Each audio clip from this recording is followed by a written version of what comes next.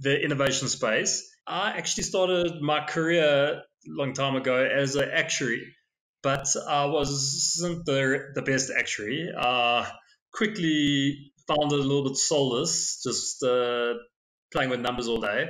But I was really good at the innovation stuff. So I started my career at Discovery, and there, all the actuaries, 300-400 of them, used to go and have a competition every year, present to Adrian Gore, and what's the best idea that can change Discovery. And I entered twice, I won it twice. So I was always very good and probably a bit ahead of the game in that. But later on in my career, I moved a couple of companies, and I think things changed for me when in 2015, the CEO of Alexander Forbes, Edward Kieswetter, decided to create a skunk work outside of the Alexander Forbes Group and asked me to head it up. And at that stage, I thought I knew what I was doing. I thought I knew about innovation, about how the world's changing, but I soon realized I knew absolutely nothing. You start being challenged and asked to create a company from scratch or new products from scratch from a blank piece of paper, and you start investigating, well, where things at. And for the first time ever, had time without any operational duties. And I just realized that even though I felt and I was ahead of the other guys, I was just so far behind where I could have been. And for 2 years till the middle of 2017, I just learned so much, dedicated myself to self-learning, and built a new division for the Alexander Forbes Group, built a whole bunch of new solutions that I really catapulted myself into a space where I could comfortably say that there are not many people that could match my level of expertise in the whole new world, everything got to do fourth industrial revolution, innovation, growing a company, and everything in that sphere. And I think it definitely opened my eyes to the importance of continuous lifelong learning, which is so easy to stop at a stage. And I feel that my success has all been down to my dedication over recent years to continually learn and learn and learn some more. And wrote a book called Exponential Potential that a year or so back was out in all the bookstores, and just got great feedback of that. And after that, just been helping so many of South Africa's biggest companies understand this new world of digital and all the enabling technologies, and just different ways of thinking, just to make sure they stay relevant and don't get disrupted. And it was just been quite a ride and enjoying it a hell of a lot. One of the reasons I almost say is I wrote it by mistake. So I never intentionally set out to write a book. So what I did is I just realized that I've gained so much knowledge that I wanted to share with others and more widely. And I didn't know where, what, or how. So I started that you can't go to companies and you can't go to a CEO of a company and say, like, I know so much that you guys don't know, and I know a lot of stuff about things. It becomes too airy-fairy, unclear. No one will ever hire you to do anything. So I started putting a bit of a framework together for myself, putting some notes, a lot of my learnings, everything came down. And then at a stage I thought, okay, this is quite a good framework, maybe doing master classes with companies, taking quite a nice shape. But then it started just adding more and more and more. And I started thinking to myself, wow, this is actually would make a really awesome book. And then I just started chatting to some guys. I just chatted to some of the execs at Exclusive Book. And I just said, listen, I want to send you a manuscript. Just tell me what you think about it. And they came back, and not only did they say, yo, we really want to stock your book, we actually want to take you on to give us insights into our own company. So there was amazing validation that I actually created something that was quite worthwhile, and then just ramped up and scaled it from there. And the main premise behind my book is very much how to grow a company. It is slightly different to a lot of the stuff that I focus on when I help companies on a daily basis. It's very much also in the entrepreneurial lines around how do you go about creating and growing a company, everything from scratch, everything from the mindset you have to how to come up with ideas, to how to grow something and put together a agile business plan once you've done that, to all what's the latest digital tools and enabling technologies to market and growth hack your company, to how to spot competition all legally and ethically using online technology, how to network, how to learn, how to do everything that comes with that. And for large organizations also, how do you create that type of entrepreneurial culture that inside your organization that will help you grow like the startups that are growing exponentially quickly. So yeah, it's very much a playbook for someone who's looking to grow their company, be it a smaller one or even a larger organization.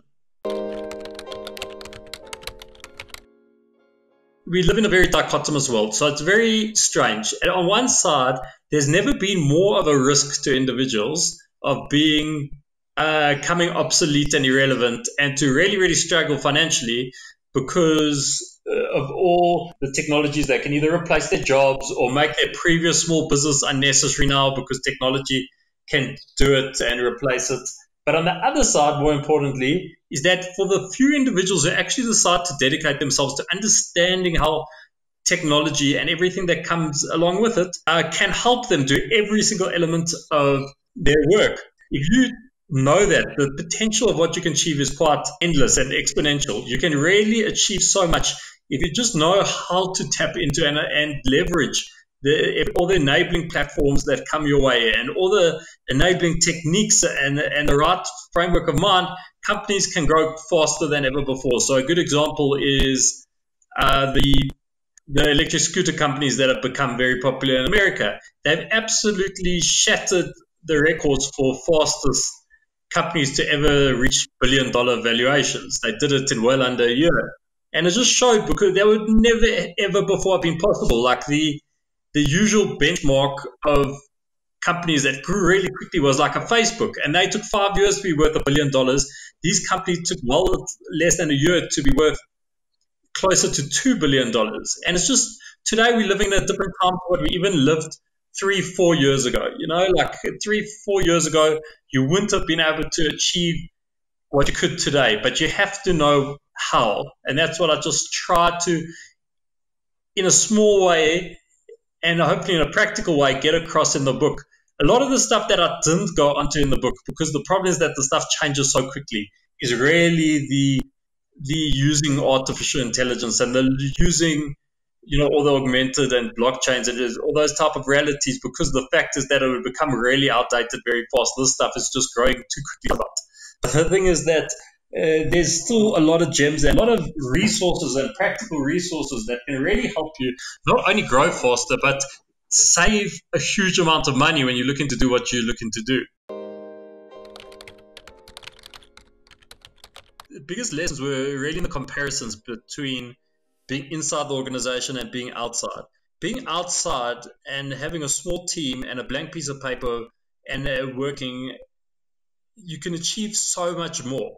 I remember we were called in by the CEO to come and speak to the executives, and he says you must be harsh and you must say to them, this is how we managed to just a couple guys achieve more than the rest of the whole organization in the last 6 months, just being 3 people versus 3,000.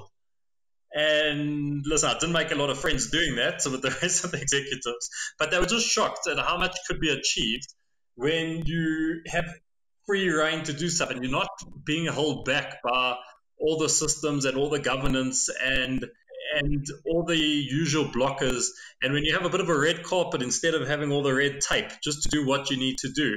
And I was very much inside organization. Like I was a handful for anyone inside organization because I didn't fit into any box and challenged every way any process was done. And that in a company, your usual entrepreneurial spirit is often crushed. And often you have to go along with the status quo in order to get by, not ruin relationships, and actually not make yourself too vulnerable.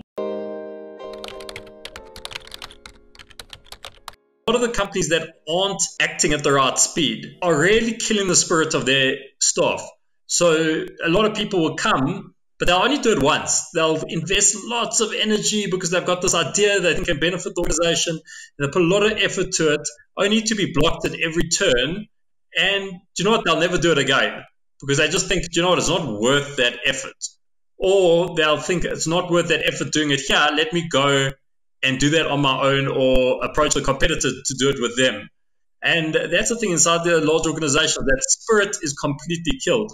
So the nice thing about being in the skunk work was that you had some funding. You didn't have any of those usual blockages. And there's so many inside corporates, there's so many layers upon layers layers that are so unnecessary. And often they'd rather do things operationally soundly, even if it's not the right things. So there are too many people that their job incentivizes to say no. So, for example, your head of compliance or your head of legal, they incentivize to say no to you because they don't lose out by saying to you can't do something. Things just go along as they are. But they could massively lose out if you do something that causes a problem. And executives themselves aren't incentivized either, because most of them is very short-term incentives. And they think to themselves, okay, they've got a very big salary, can get very big bonuses as long as nothing drastically fails and the ship drastically doesn't sink. So there isn't that long-term view in terms of we need to create this company that creates this legacy. And most companies just don't have that. Isn't a knowledge often from the leadership of what is the latest things happening in the world, what can be done today, how much should something cost, what can't be done today, how can you do things, for example, using artificial intelligence that you've never done before. And it's very hard to make decisions that way because you're never quite sure. Someone comes to you and says, oh, you should use our product, our platform to help your business succeed. And you never know, okay, well, yes, this is the most amazing thing, it will work or not. No, this isn't the most amazing thing. And it's very hard to make decisions, and it's very hard for people inside the organization to come up with amazing things if they're not constantly exposed to amazing new happenings in every different industry. So our brains naturally land up connecting things. So Steve Jobs said that creativity is just about connecting things. And it's a really true view. If you expose yourself to enough amazing new companies that are innovating and seeing what they're doing from across the globe in different industries, you will be the best innovator ever, because your mind will naturally address problems by using information that you've already seen to say, wow, we've got something now. Do you know something else has worked really, really well in a different industry, in a different place? Let's apply that to what we want to do. Or these are the core building blocks of what you can do with a blockchain or a AR or a virtual reality, and applying those to the challenges that you face and to innovating. But most people, they don't know what can be done. What can be done is more important than how to do it. You always find someone who can help you implement what you ideate, but they don't know what can be done. And there's a huge problem with that, because if you've got a whole bunch of people who aren't exposed to what's possible today, you're going to have a whole lot of people who just aren't bringing forth better solutions to serve your clients.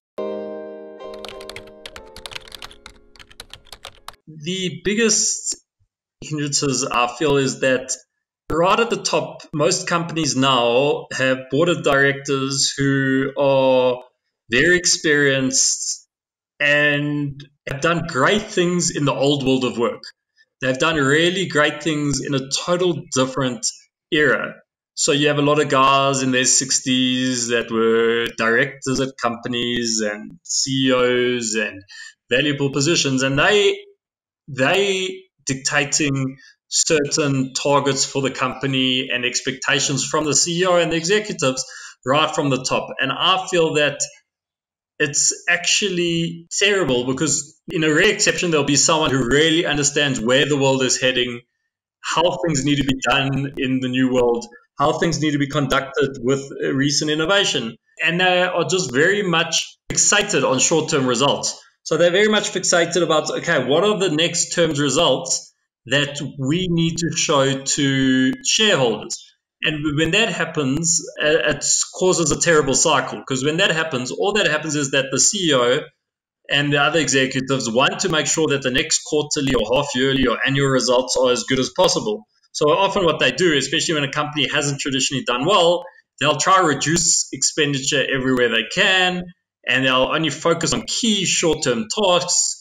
And that way, they're not as worried about growing this company to future-proof itself and to disrupt the market or everything.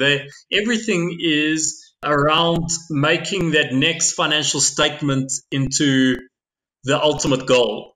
And when that happens, the rest of the organization responds in turn. And I feel that short-sightedness and that myopic view of it is just very, very damaging through the whole culture, because that innovation culture needs to be driven from the top. There isn't a CEO and a bunch of executives in the country who doesn't say innovation is important to them and doesn't preach that to their people. The only thing is that employees don't take them seriously, but there will still be that pressure on. We have to create that next level solution that could disrupt the market. And when that happens, the whole organization responds in turn, because that's the way that the executives treat it. And the problem is that it's just too easy in a large organization and be mediocre and not do much without any repercussions. It's just too easy to just go along and not change anything along the way. And it's just very hard then to be inside that organization. And then as soon as you get into a cycle of not innovating, it becomes a vicious cycle, because what happens is you're only creating as an organization one new thing a year, maybe if you're lucky, two new things, potential products or ways of working or new services in a year. There's that obsession with making sure that one or two things that you do are 100% likely to be a success. And what happens then is that it becomes over-analyzed and over-operationalized and over-tested to make sure, is this thing that we're launching going to be 100% a success? But the thing is, when you have the opposite cycle where you're doing things all the time, you're innovating all the time, you can do it like Jeff Bezos says. He says that if you're experimenting all the time, you can afford to get most things wrong. Because if you're doing 50 potential new things in a year and 40 fail, but 10 become great successes, those 10 will easily give you the return on investment from your overall investment and cover the losses that you made. It's just that when you're just doing one thing over here, one thing over there, there's this obsession with making sure this thing better be right and that thing better be right. And then a company takes 2 years to develop the thing before launching it to market, because they're so obsessed with, let's make sure this is done perfectly before we get things out. And you have to have that culture of experimentation, that culture of quickly creating things by quickly killing them if they're not right and pivoting until you create new solutions. And then it becomes an innovative company. It's all around, a lot of it's about around speed. But as soon as that speed stops, you really as a company start to sink.